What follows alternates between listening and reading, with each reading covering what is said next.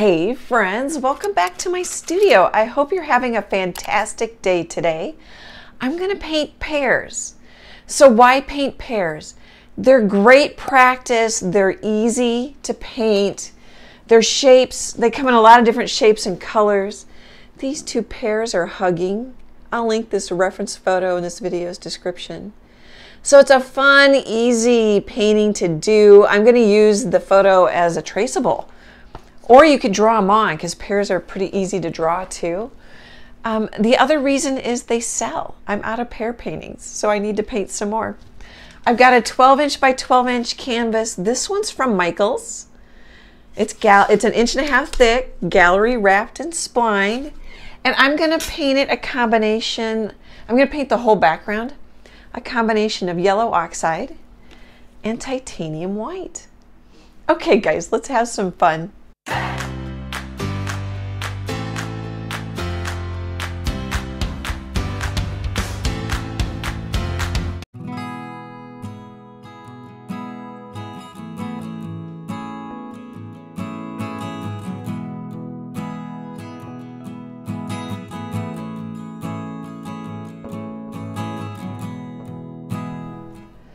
Okay, let's chat about what I've got going on.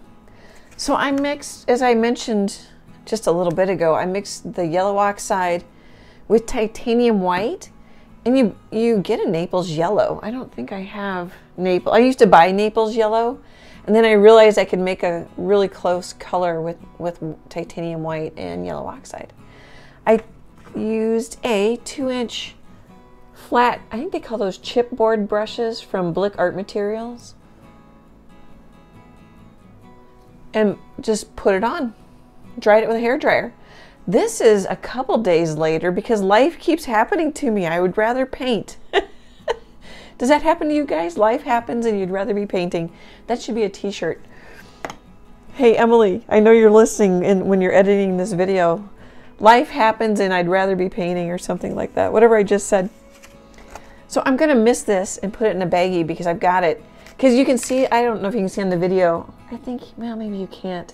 It looks lighter, but it dries a little bit darker. So I want to make sure I save this mix. And if it gets to be several days, I'll mist it again.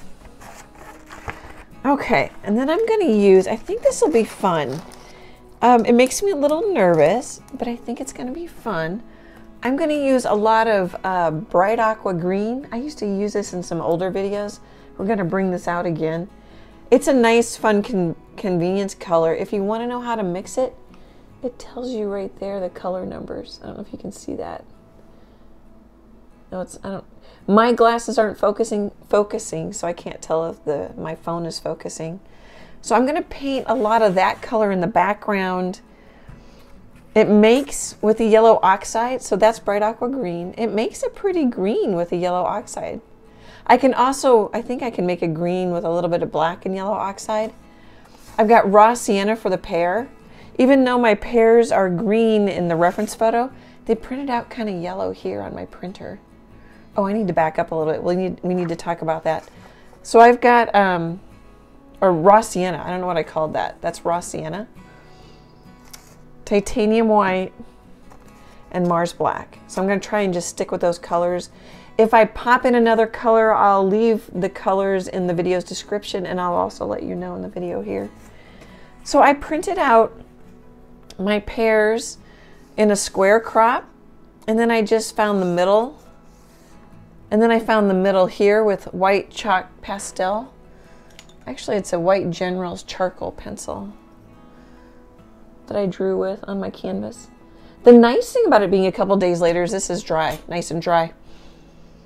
So I found half and half and then figured out, well, this is a little more than halfway up. You know, just kind of use my fingers or just kind of measure and just estimated where the pear is. And then said, oh, it comes pretty close over here. Actually, I made it a little fatter than it is. Because that distance is about the same. It is. So I made a fat pear, but that's okay. One tip is, I don't know if you can see, but this is kind of a straight line. And then I curve it. And this is kind of a straight line, and then I curve it. You don't have to get the curves just right. Just do, or like I drew a straight line here so they have the same baseline. And then I just curved up. And then I didn't get it right. I don't know if you can see that, but I've got a line in here. And then I made it fatter. You don't have to get it just right. That's one thing that's so great about pears. You don't have to get them. It's not like a pet portrait I'm working on recently. You know, this is much looser, easier going, more forgiving. That's why you'll see that artists paint a lot of pears. And as I mentioned in the intro, they sell. I'm pretty sure I've already given that lecture. Sorry, guys. So that's where we are. Oh, and then this is halfway, but then I just drew a horizon line that's a little lower. So here's the original photo, which I'm pretty sure I flashed in the intro. And then I just went in Photoshop and made a line, lightened the background from about there on up, just so I could see. And then what's so interesting is when it printed out on my printer, I actually like this better. It didn't understand the colors. I like the yellow pears better. Okay, I think that gets us up to speed. I'm gonna use, before I get rid of you guys, should I just use this angle brush? That might be kind of nice. I can get in there. This is a 3/4 inch angle brush from Royal and Langnickel. It's their Zen line. I think we'll use that. We'll get some, we could even go bigger. I'm kind of tempted. Hang on a second, I'll be right back. So what popped into my mind when I held this up, it's kind of small. We could paint these with a bigger brush. So then I found a 1-inch brush. This one's from Low Cornell. I'm like, it's still kind of small. And then I'm going, well, shoot, we should just use the 2-inch brush. I think I will. I also have this 1.5-inch brush that I really don't use much. It's really nice from Artist Loft, but I really prefer to hold it back here. I don't know. Well, I don't know. We could use the 1.5. I'm going to go with the 2. So the other thing that pops into my head is that a lot of times I don't do it, but it is really good advice to use the biggest brush you can for a painting. At least start there. Okay, guys, so I'm going to do the 2, and then I'll be back in a bit.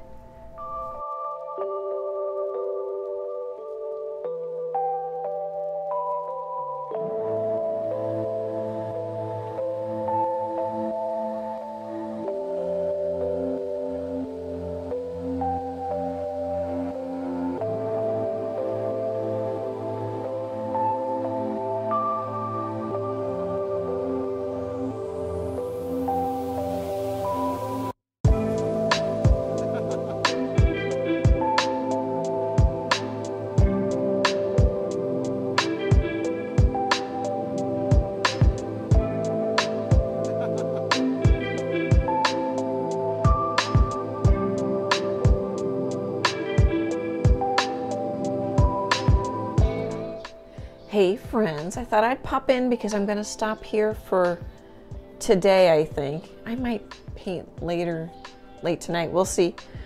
I ended up going down to the 1-inch flat brush from Low Cornell, just for some more control. I really like what this did with the background, but it has like, I just had a little less control with it, which isn't bad. I got some neat things. I got a drip that I left. I just wanted more control on the pear. And then I'll just keep kind of working on the values. My sun's gonna come, my light's coming from over this way. And play with it. I like the colors. The browns and the aquas are pretty. The green's kind of fun. Even though I said I like the yellow pears, it does have some green in it on this one. And it has quite a bit of green on the reference photo, which I've already showed you a couple times now. Okay, I just wanted to pop in and let you know what I was up to. You can mix a nice brown with black and the raw sienna. I already talked about the greens. This is bright aqua green with some black and a little bit of raw sienna to mute it down, because orange and blue are complements. So this is kind of orangey, that's kind of bluey. Mutes it down. Oops, hopefully that was in frame. Okay guys, I'll be back after a bit.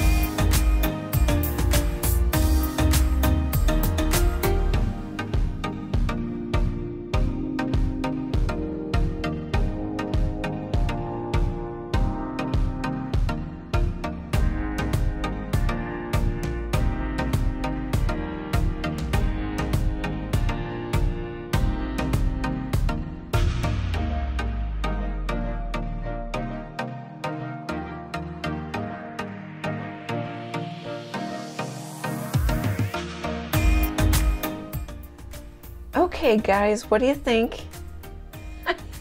Oh, here.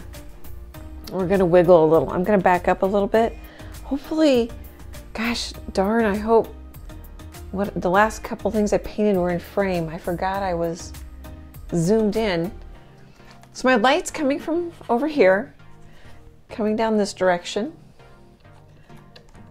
The bright aqua green, yellow oxide and raw sienna. So you have a cool and a warm and a warm. Of course, the black is pretty cool. Sometimes it looks a little warm depending on what you're using it with and what you're mixing it with. And then titanium white is light. I've got water running. So I have light and dark I can work with, and warm and cool I can work with, is the point of that. And then a limited palette, which even the palette I think looks pretty. So not putting out, you know, you can if you want to, but putting out a dozen or more colors sometimes makes it harder. Just limit it to a light and a dark and a warm and a cool. Or a lot of times I'll use the primaries. I'll use quinacridone, cad yellow, quinacridone magenta, cad yellow medium hue, and then sometimes phthalo blue, sometimes phthalo blue green shade, sometimes Prussian blue. Even doing that, even those are sort of primary colors, that can really help you unify your painting. What else? So I just kept putting on layers until I liked it, kind of changing the shadow shape a little bit. I like that I have, so what helps make it look round is it's lighter on this side and it goes darker to this side. But then I have some reflective light. It's lighter on this edge, it's darker inside, not right to the edge, but in here. And then it's dark where they meet, where they're hugging. You know, so generally lighter here, darker here, but then where it's sitting on the table, I have it glowing, like there's some reflective light. And then I smeared some of the yellow oxide and the raw sienna, that's yellow oxide right there, just to pick up the pear color onto the table or whatever this is. So that's just really fun. And then I put some of the background color, teal, in the pear as marks, blemishes in the pear. Put some brown blemishes, some light ones too. Okay, we'll do a little tour here. Oh, and I went down to a 1-inch here flat brush for more control. I think I mentioned that. This painting didn't take me that long, but I don't know, maybe 3 afternoons. I've got a lot of things going on at once, but I liked having just a little bit more control, but really a bigger brush would have been quicker work and maybe more expressive. But I just didn't want to use, oh, I don't have it here. I didn't want to use that 2-inch brush on the pears. And you know, I just don't use this brush much. I don't know, I need to learn how to use it. It's a really nice brush. It's an Artist Loft brush. It's a long handle so you can stand back from a painting, which is nice. I think part of the problem is a bigger brush works better with a bigger palette. Or I'm sorry, a smaller brush. Yeah, a bigger brush works better if you have a bigger palette. Or it's easier for me to get in here with a little bit smaller brush to get the colors I want. Or I'm just complaining. Maybe I'm just complaining. Okay, let's do a little tour. I like the drips. That was an accident. That was one of those Bob Ross happy accidents. But isn't that fun? It's more entertaining to have the little bits of color in the pear. Sort of like little surprises, little bits of confetti, little bits of happiness, that kind of thing. And then like that's the background that I painted coming through up here too. Maybe you want to see the stems. I was gonna make them browner, but then I kind of liked putting in the green too. I change my mind as I go. Every time, and then if I were to paint this again, it would turn out different. I love the aqua in the pear, little hints of aqua. I think that's really nice. And I really like the glow. Isn't that pretty? I hope it looks good on video. My phone will try to correct for color. Whatever you're watching on has its own color. I did paint over to the side. And the bottom just is continuation.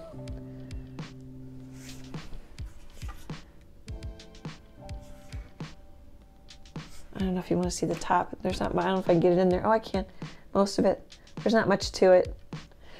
So give this a try. It's good practice drawing. It's good practice painting. It's good practice using bigger brushes than you normally do. I'm working on a pet portrait right now. Bailey. It'll post a little bit after this one, maybe a week or two. And it's very detailed and much tighter, so it's fun to get in here and loosen up. I really liked using the larger brush, plus it was quick. I think I've mentioned that before. I'm probably repeating myself. I so love hanging out with you guys. I hope you enjoy it too. It just makes my art journey 1,000 times better, and it's fun to share with you what I'm working on as a professional full-time artist. I love the comments. Super appreciate the support. Great big happy art hugs, and I hope to chat with you soon. Bye guys.